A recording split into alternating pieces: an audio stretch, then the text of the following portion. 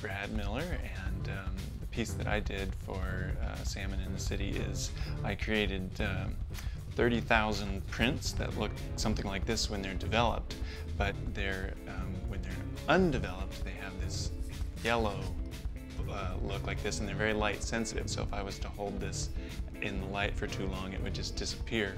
So I'll put it back in there real quick. People who receive them will kind of have a choice of whether or not they want to protect it. If they throw it away, it's definitely going to be destroyed. Or if they're just careless with it, it'll disappear. So it takes a real sort of concerted effort to keep it hidden from the light.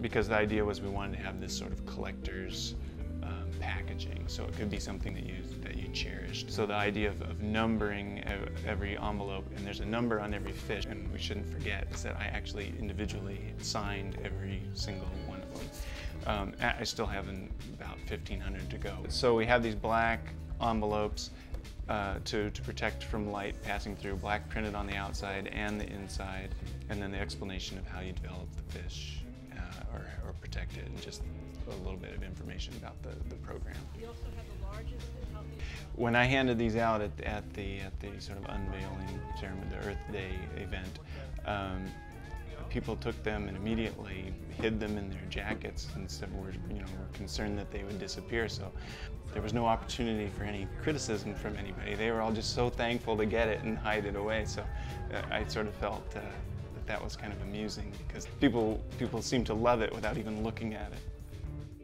The sort of underlying meaning and drive of this piece is the fact that they will disappear. If you receive one of these, it's sort of up to you to take care of it. And you can, one of the thoughts is that you can say, well, mine's one of 30,000, so if I destroy mine, it's not a big deal. There's 30,000 more out there.